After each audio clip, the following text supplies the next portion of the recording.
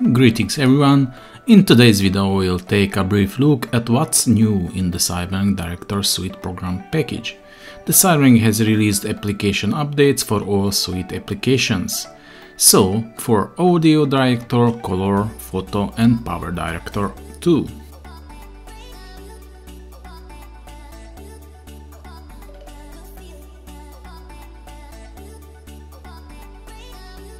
You can see the Cyberlink Application Manager. Let's check what each program update contains.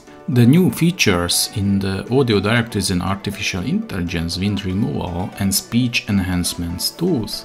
I'm very curious about how wind noise reduction works using AI. The original algorithm was not too excellent to remove wind noise properly. Color Director gets more improvement like sparkle, bokeh, glitch, grain effects. I think these effects were copied from Photo Director, and I think many of these were already in the original Color Director. Maybe the Cyberlink improved the algorithm a bit. The Photo Director has received quite a lot of updates to audio beat effects.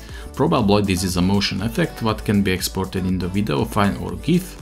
Advanced layer editing. I'm curious about what was improved in layer manipulation. I definitely will make a video of that. The Cyberlink added new photos from Shutterstock, and we will be able to download images also from iStock into our projects. Great! And last but not least, the PowerDirector has been updated with millions of media sources from Shutterstock and iStock. I think it was a good idea to use videos and pictures from iStock as well.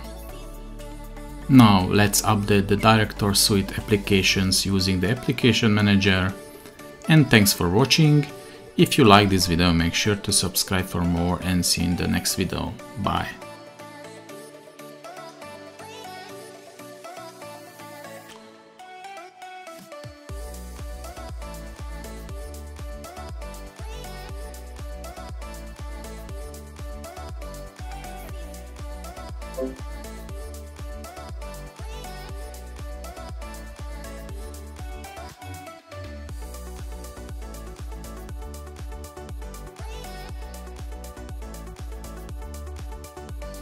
Okay.